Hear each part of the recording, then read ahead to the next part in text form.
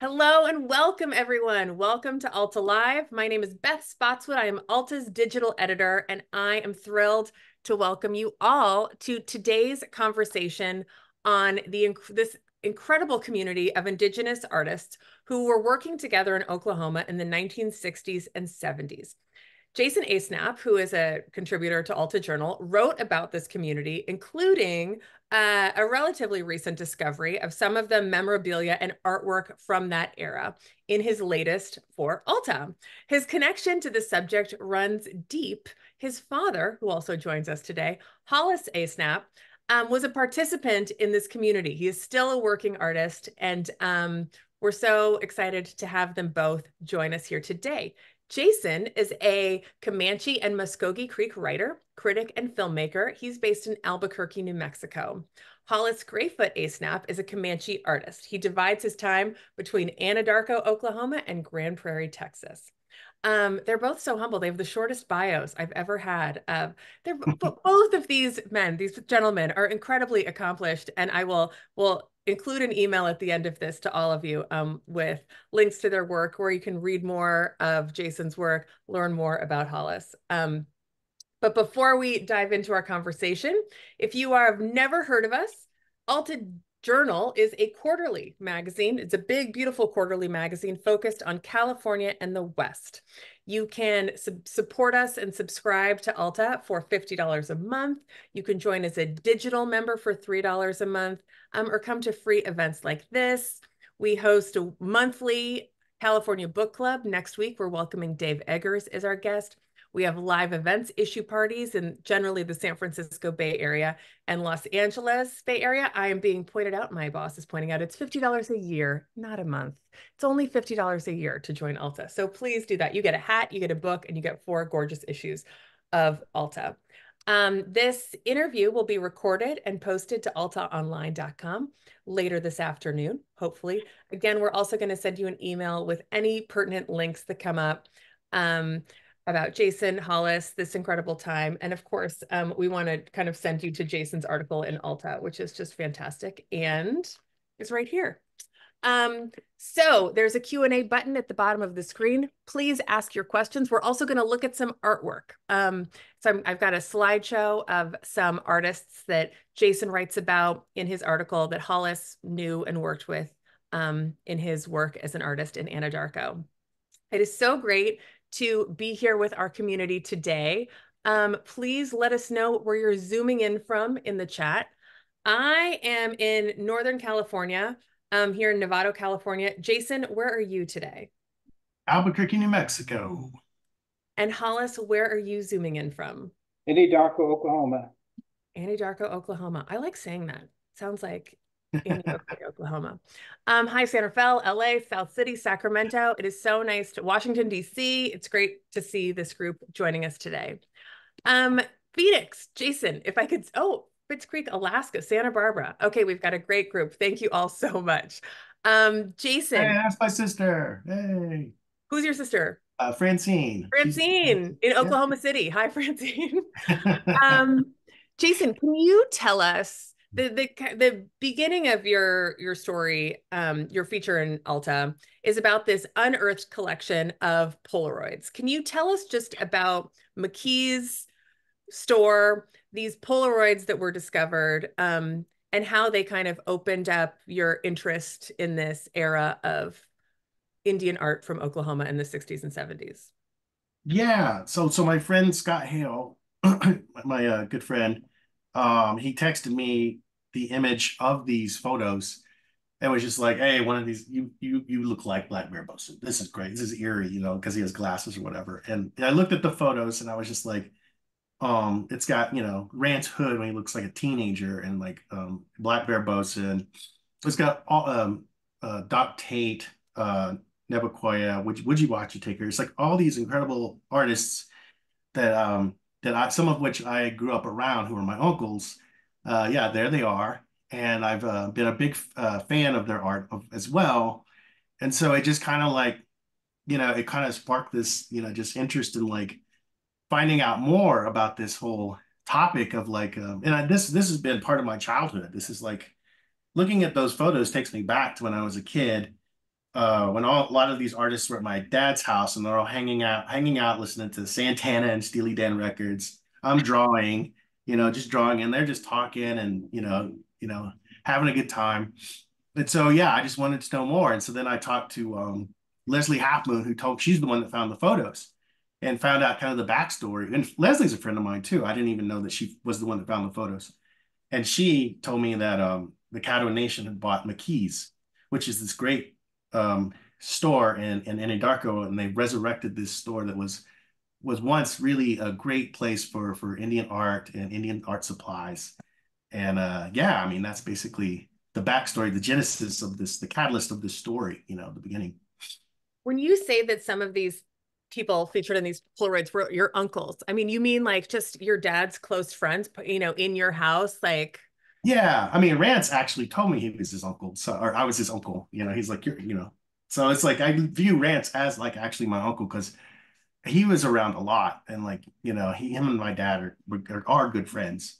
So, but yeah, I mean, I was close to a lot of these men, Rance in particular, like for sure.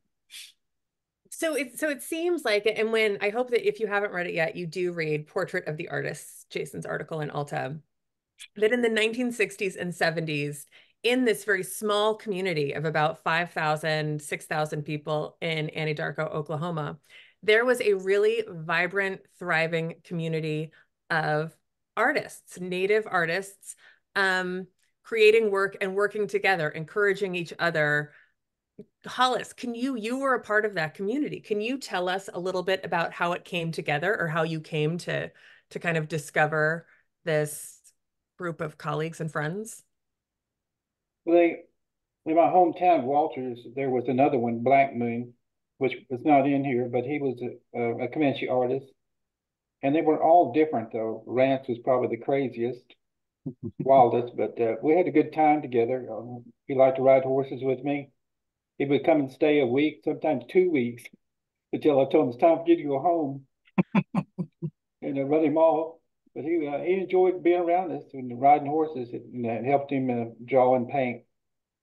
And Doc Tate lived behind me in Norman, and he was always coming over, and would go out, and we'd go to his house, and just we did everything together. And Woodgie, he came over too, and they were all painting. They were all mostly self-taught, and I was always preaching to them about using better paints and better brushes because they were doing okay, but I thought they just had better equipment. It would be really a jump in their artwork. So I preached to him, and I gave up, and I just bought him a whole set. I bought him all the whole set, Winsor Newton brushes, and it came to a point,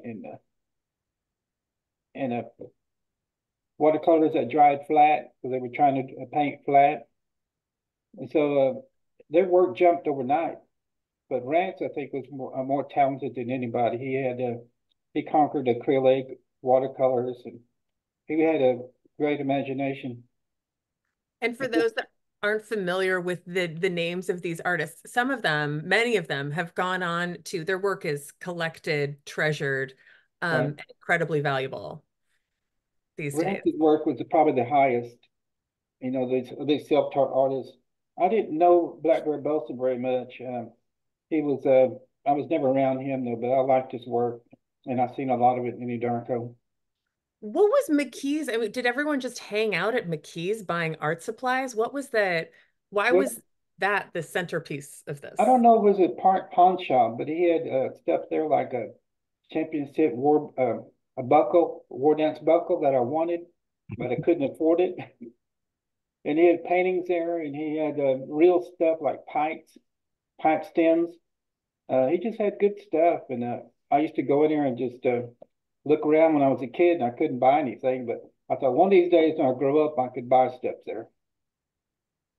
Um, that's, and so that's kind of the community, and then in the 60s and 70s kind of came together. Why did you all happen to be in Anadarko, Oklahoma? Is there some kind of But art school? Black Moon was in Walters, Oklahoma, and Woodgie was in north of Lawton, Oklahoma.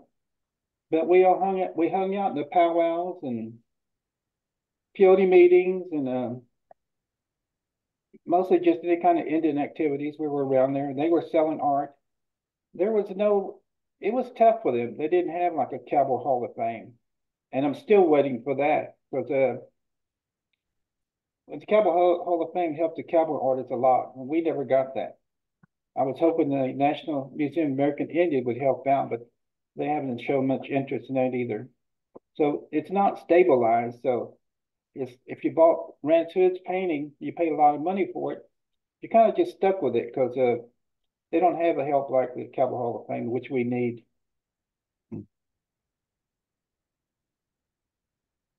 Okay. I think she might have froze up. You shocked her. You fell off. Well, that's interesting about Cowboy Hall of like the lack of support from Cowboy Hall of Fame. I think that might be changing a little bit now, but yeah, I don't see a lot of like those Rance Hood being supported, Doc Tate kind of the No. Southern Plains artist seems not as supported.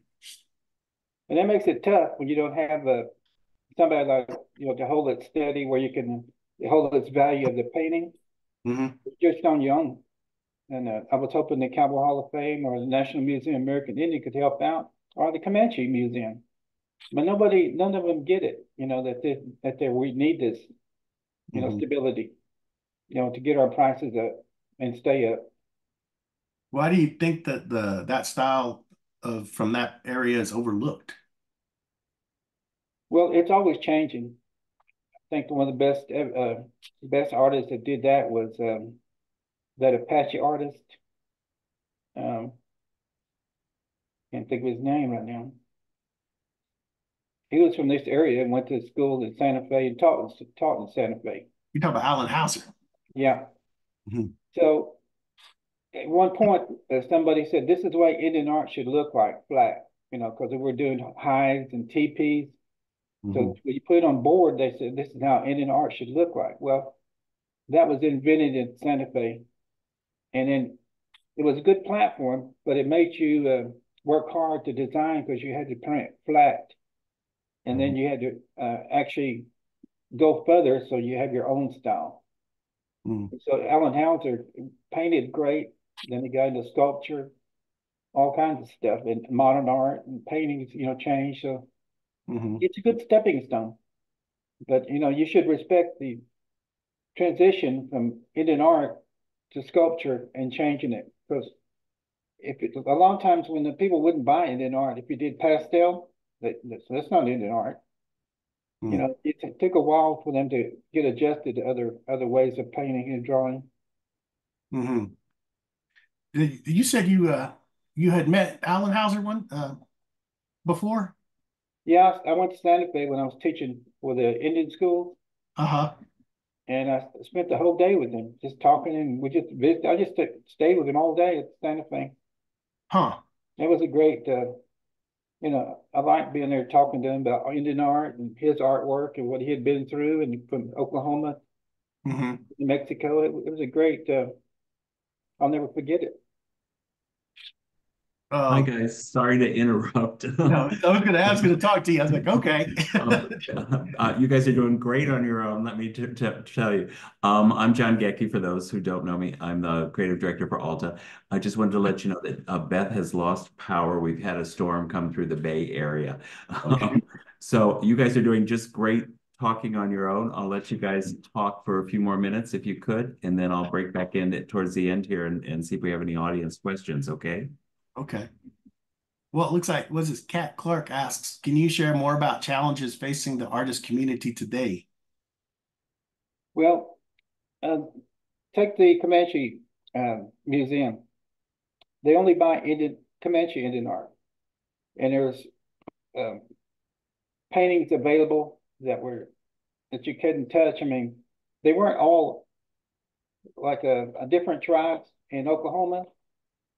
If you the Comanche tribe won't buy anything unless they're Comanche, and they're passing up on great artwork because they're not Comanche. So they'll Hmm. buy something that's Comanche that's not very good and pass up on a great artist. And I thought that was crazy how they did that. Hmm. You don't see Rance Hood at the Comanche Museum. I guess they're waiting for him to die, but they should honor him while he's alive. Oh, I totally agree. I agree with that. Hi there, I'm back. I'm so sorry I lost power. There you are, Beth. I don't know if you've heard that we had storms in California. I just lost power. I, Our generator just ramped up. Before I disappear again, why don't I share some artwork so that we can talk about that kind of as we're talking, if that works for everyone here. Um, stand by. Share screen. Again, I so apologize. Can everyone hear me now in the chat? I Yes. should turn this back on. yeah. Um, okay, great. And John, can you please make me a host? All right, here, let me dive in with some more questions while I figure this out. I'm so sorry, guys. It's been the month of technical difficulties here at Alta Online. Um, Jason, you kind of selected several artists, Rance Hood, Doc Tate, Woogie, I don't know how to pronounce that, and Would you? Woodgie, and Mhm. Archie Black Owl as kind of examples of work that we might want to consider when talking about this group. Why? How did you select those artists? Why those artists? Well, Rance for obvious reasons. If you look at his paintings, and he's just so his colors and his style and his they're just there's beautiful paintings. I love his paintings. They're brilliant. I think. And then of course Doc and Woodgie. I'm close to those two as well, and I love their paintings and their art, and I grew up with them, and I highly respect them. And then Archie Blackout. I know my dad's a big fan of Archie's. So, and he has a few of his paintings recently. So, and they're hanging up at the house. So, yeah, that's basically why I picked those four. Are there kind of themes in this era, either like visually, stylistic themes that tended to emerge from Oh, this era in Oklahoma Native art? I'll let Dad speak to that. Hollis? Well, they were all different. I mean, um, a Black Moon. I go back to him. He was real conservative, and he painted real light and soft colors. Rance did, and his stuff was real bright, and he had a lot of action in his. And Woodgie, he was different too. He was kind of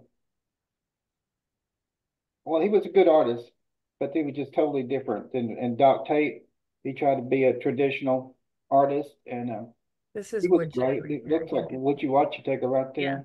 Watch It Take her there. yeah. They were all good, and they were trying to This is Doc Tate.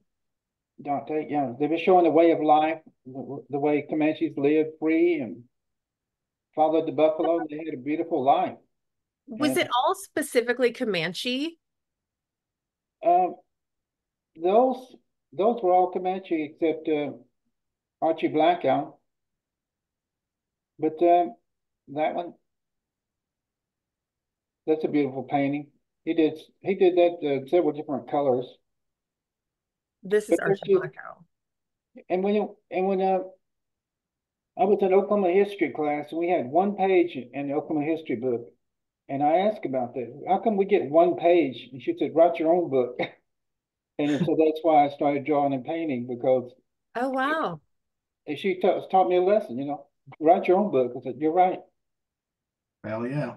When you were, and forgive me if you covered this while I was struggling with the universe. When you were kind of working together in this era, in the 60s, the 70s, the 80s, when young Jason was sitting there scribbling and the rest of these uncles were kind of in the background, did you actively share your artwork? Were there shows? Were you at McKee's kind of sharing artwork and discussing it? I was always working, but they made their living painting.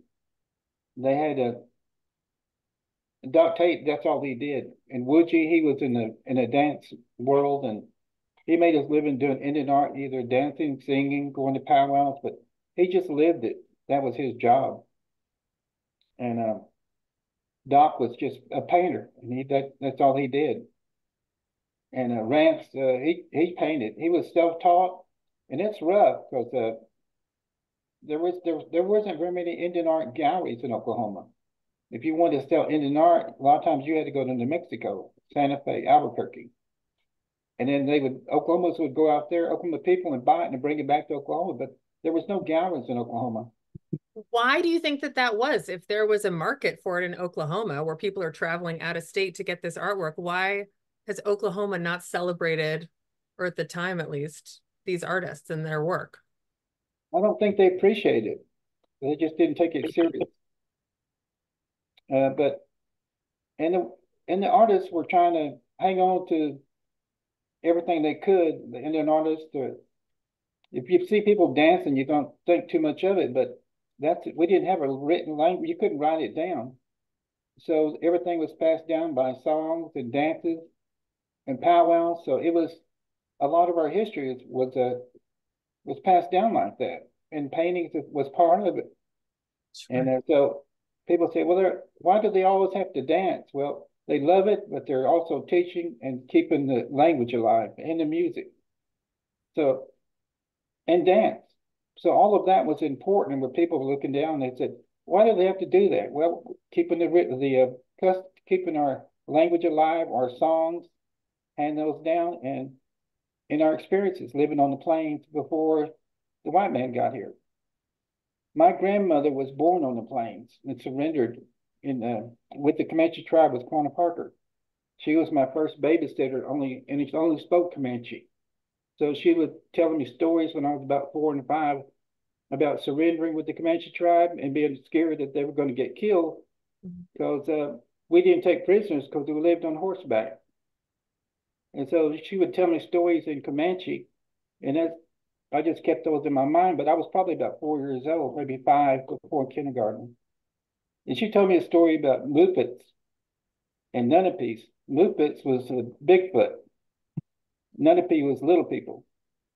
And so I thought she was crazy. She was talking about big hairy men. I said, what is Mupits, the big hairy man? I think 20 years later, I finally found out it was Bigfoot. The Comanches killed it. What? Wait, the Comanches killed Bigfoot? Yeah, because he was taking the women. And probably this is a whole other, Jason, there's your next article, by the way. If we could just the Comanches killed Bigfoot because he was taken into your grandma is telling you these stories, right? In Comanche, and you're a little kid. Right. Do you still speak Comanche? I did speak Comanche. That's all she spoke was Comanche. I spoke it till I got to kindergarten, and they said, no, you can't speak Comanche, you gotta speak English. And so I didn't say anything. Then I was thirsty, and I said, oh, you can't speak Spanish either. So I went home and told my dad, they won't let me talk. He said, well, you're better off if you just speak English. So I lost my language. Oh, God, I'm sorry. Jason, you don't speak Comanche? Just the bad words. Sure, of course. Jason, you said in your article that you feel that your father is one of the last of a generation still of artists still working. Why do you think that is? If so much of this was about passing down the tradition and the culture to the next generation? Well, I would say he's the last of his generation. Okay. I would specify that, and then probably, yeah, maybe working primarily in this style, and yeah, this is Hollis's work, by the way. Yeah, so Dad, could explain his work far better than I can, but just my observations are just like he's traditional. Or I don't like that word either, but he's interested in, you could say cultural preservation and painting things the right way, the way that and he's he seems to be very interested in the accuracy of things. I mean, he was teaching me just over the previous years about how like just a cowboy hat, how like the dent of a cowboy hat, depending on where it's at, means so many different things. You could be as far as cowboy culture goes, and then the evolution of regalia, like powwow clothes, regalia, how that changes through the years, and how certain styles and bustles get bigger and smaller, just things I don't think about necessarily because I'm not an artist in the same way that he is, because he's more he's interested in those things and I'm doing other things. So, but I always love to talk to him and learn about those things. Hollis, what inspires, what are you trying to express with your work? I don't want to exaggerate because right now I'm painting dancers, and I want to. When you look at it, that's the way they really look to me. I'm not putting extra dots or feathers or anything to jazz it up. This is how they actually look in that day. And so there's a, if you're in the powwow and you're trying to win the championship, you've got to follow the powwow fashion. And so the bustle on the back might be straight up and straight out. That's the new look. But if you're not following powwow fashion, you're not going to win the championship. So there's a powwow fashion that goes along with this. But it started a long time ago when we used to use quill and beadwork, and we used to use just hides and stuff, and feathers. And so it grew into what it is today. And so you can look, if it's one bustle, it's probably up northern, maybe the Crow. If it's two, it's probably southern. And there's just they're close with it. There's everybody's got their own look, and that's what makes it so great. And I want to paint it to capture that look. And if I could capture the dance, I don't want it to stand there. I want them dancing when I draw and paint. And I'm trying to study the songs and the dances too. The Crow's got the crow hop. If you went to a stomp dance, they got the friendship dance or a stomp dance, and Comanches have their own dances, Scout dance and Buffalo dance. So they all have their own dances too, and their own songs. And they're trying to preserve that song and dance, and it's just a way of life that they want to celebrate. And even though it's today, it's they're still looking back that, hey, these were great days, and this is how we were great horsemen, and there was a lot of food, and everybody loved to live on the plains. They just had a good time. And so and our tribes got whittled down to, like Comanches, we were down to about 1,000 people at one time and made a comeback. And so we lost a lot of songs and tradition, and we can't remember how we did them. But in Oklahoma, you got all kinds of stuff, from peyote meetings to stickball games to powwows to gourd dancing, hand games. There's just a whole bunch of things in Oklahoma that you can't find in Texas or Kansas or New Mexico. It's just an interesting state to be around if you were into looking at artwork and dances and peyote meetings. It's all here in Oklahoma. It seems like there's a lot of connection and intersection with the arts and culture. You're not just a painter of Native art. You're involved in dance and music and song. Right. Um, is that seems, I mean, I don't know, I'm not an artist, but is that kind of specific to this community or specific to Native Well, art? I call it like the plains, all the way from the Crow, the Cheyenne up north, coming down, and I'm in Anadarko. There's a lot of Kiowas here, and there's about 5 different tribes here in the Anadarko. And so they all have their own customs and their own look and the way they dress, and the Kiowas are real proud, and they have about 10,000 members. We have about 20,000. The Creeks have 100,000 in Oklahoma. My wife's Creek, and so they're all different, and they all have different dances, different songs, even the way they're buried. My wife, if she wants to be buried, she wants a little house over her grave. We don't do that, but that's what she wants. Oh, interesting. Jason, what did you learn I mean, I realize that you've grown up around your dad and his community, but in terms of the kind of discovery of these Polaroids and examining this era in Oklahoma art, what did you kind of discover about your heritage and your dad? I honestly, it's a story I've been sitting on for a while. So I wouldn't even say it's just a story I've been waiting to share more than anything, and just looking for the right venue, whether it be a documentary, and it still could be a documentary, but it's a story I've been sitting on for a while. It's not, there's nothing new in that story that I haven't known about for a long time, but I'm mostly just happy to share it with, with the altar readers, and and just share my dad's artwork and his experiences. I think it's a really special time uh, in Indian art, in Oklahoma Indian art, and I'm glad to share it with the readers.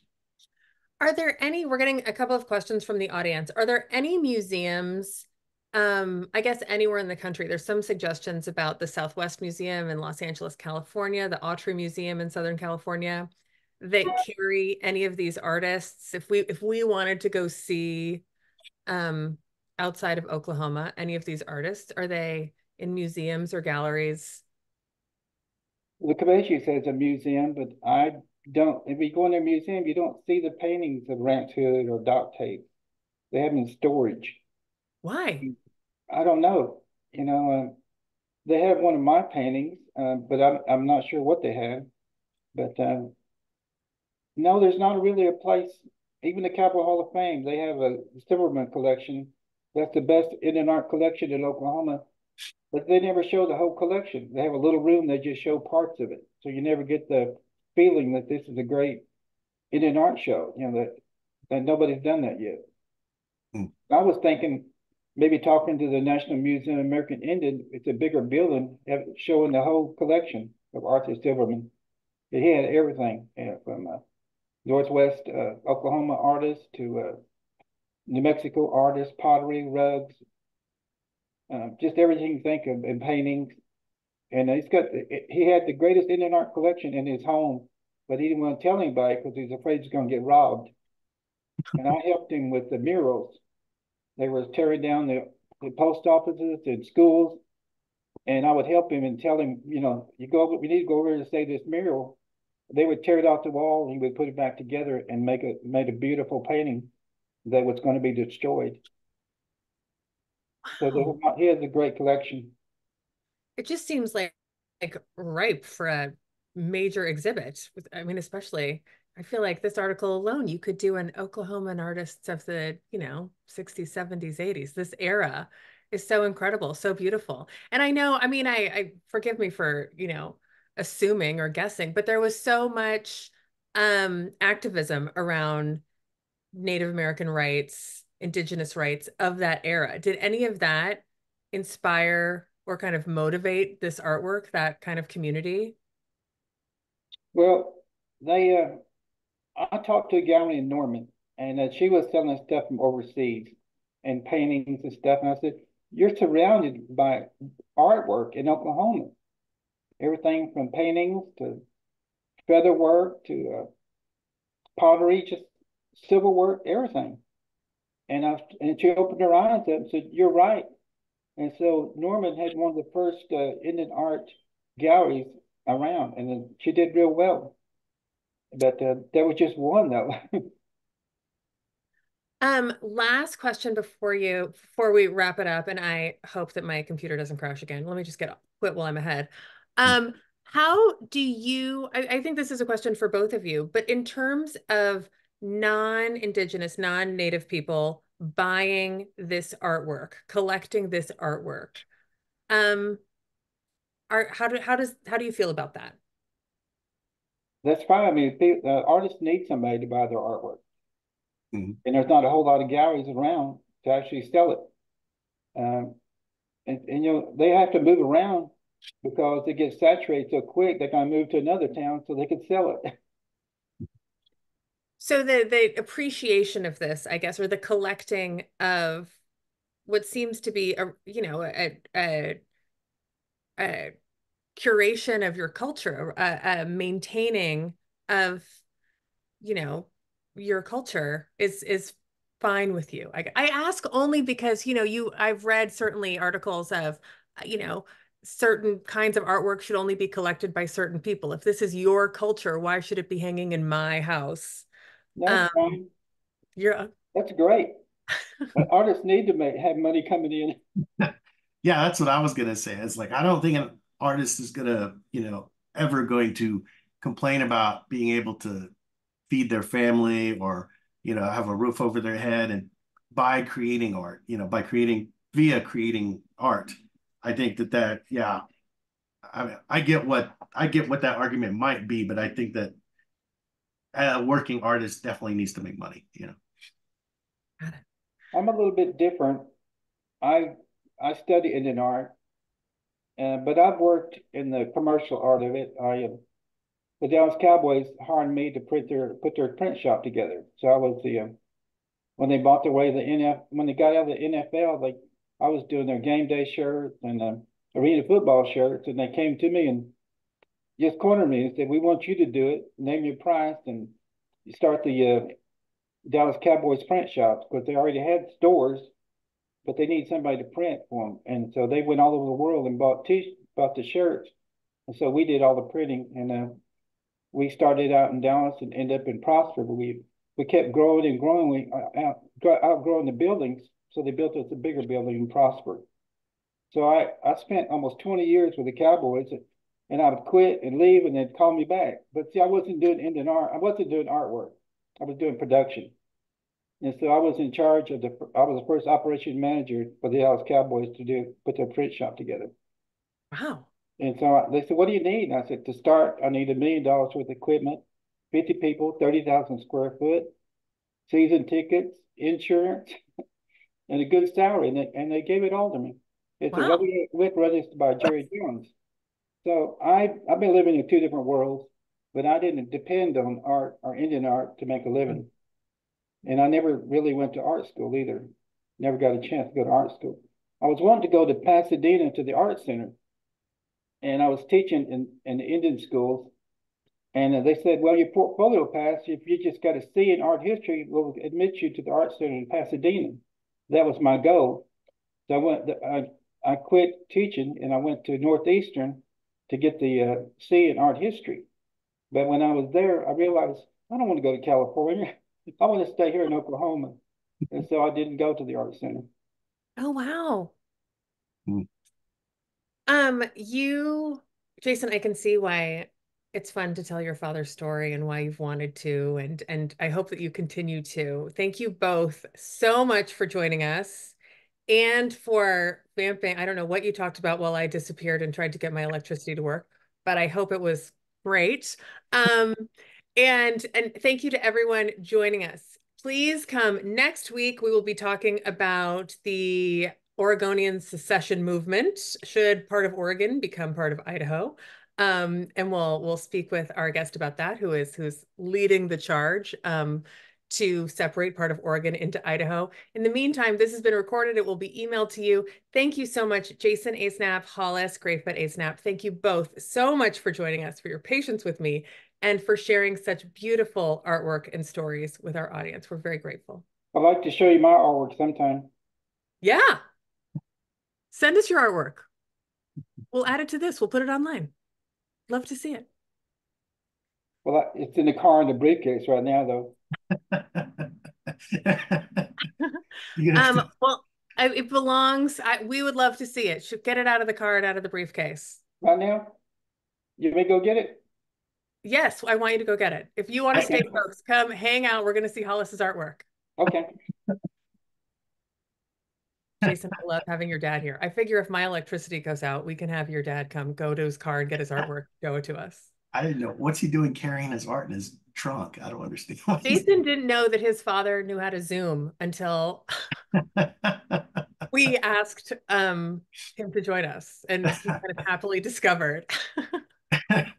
Yeah, I didn't know he could Zoom. I was like, he's like, "Oh, I Zoom every week with Tyler Trump." I was like, "What? Didn't know that." So does he still dance? Is he still participating in powwows and dances? Oh, he's just a painter, strictly a painter, you know. Here he's back. These are some of the T-shirts that I've done recently. I don't know if you can see them. Oh, yeah. Mm-hmm. And so this is your work, like screen printed on a T-shirt? Yes. Beautiful. Where are you selling this? This one is going to the Herd Museum in Phoenix. They wanted some T-shirts to. I don't know if you can see this. Closer. Yeah, get a little closer, Dad. Can you come closer? You can't see this one. Yeah, that one we can't see. But you're selling these to museums? Well, in a Smithsonian, I got an order from them this week. Oh, really? The Smithsonian. Wow. stomp dance. You can't see this too well on screen though. Zoom Maybe back. put it on your chest. Oh yeah, that's a good idea. Oh, there we go. Oh, here. Those look like stomp dancers. Yeah, stomp dancers. Oh, that's beautiful. And I love the like border also. It's beaded looking. Yeah. Can we buy any of these online? Like, let's plug your wares. Where can Well, we sell to the casinos. I'm trying to sell to the Smithsonian. They just made an order, and you can't see it, but this looks like beadwork. Yeah, we yeah, can it's see it. beautiful.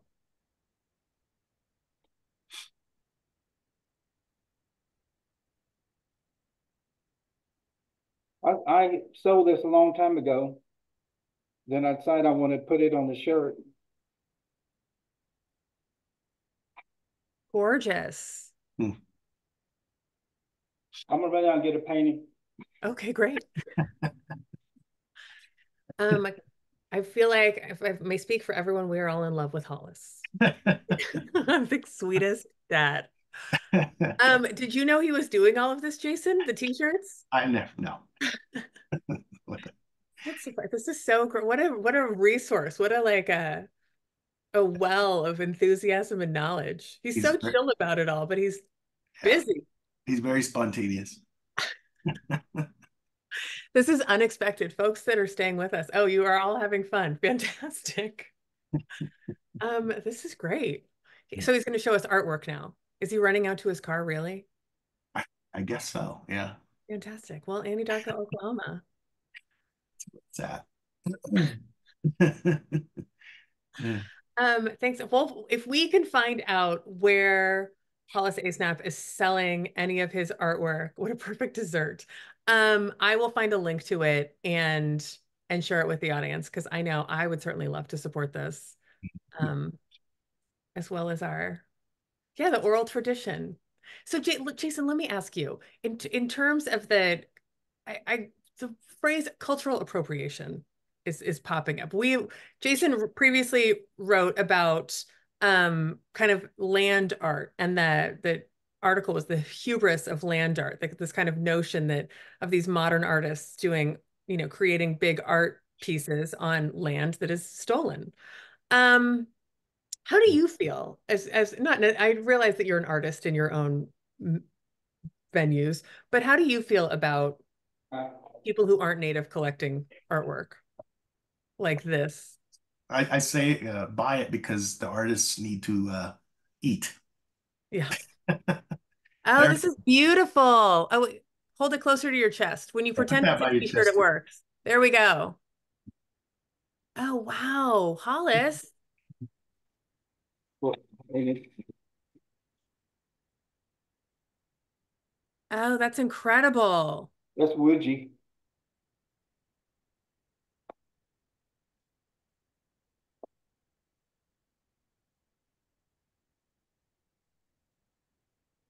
Oh, these colors are just incredible, beautiful. You have to speak and the camera will go to you, Dad. We didn't see that one, Dad. We didn't see that one. It's a better one. Okay. He likes this one better anyway. Oh, wow. Who's that, Dad? Dad, who is that? Who's this, Hollis? Can you see it? Yeah, but who is it? I don't know who this is. Mhm. Dad took a lot of photographs at powwows and paint. Oh. Oh, is that how you do it? You take photos at powwows and then work from the photos? Yeah, because I can't remember everything. Well, who can? So I used all the help I can get. Yeah. You are, 2024. it's 2024. Hollis, do you mind my asking, how old are you? I'm 76, Um, almost 80. you're almost 80. You're really inspiring and fun to listen to, and I am inspired by your passion and enthusiasm for this and all of your work. So thank you so much for sharing so much of yourself and your work with us.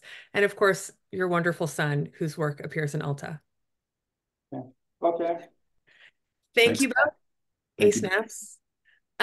Folks, that was really fun and spontaneous. Thank you, which is what I like to think makes Alta Live a kick. Thank you all for joining us so much. Thank you again to Jason and Hollis, and we will see you next week. Take care, everyone. Bye. Bye.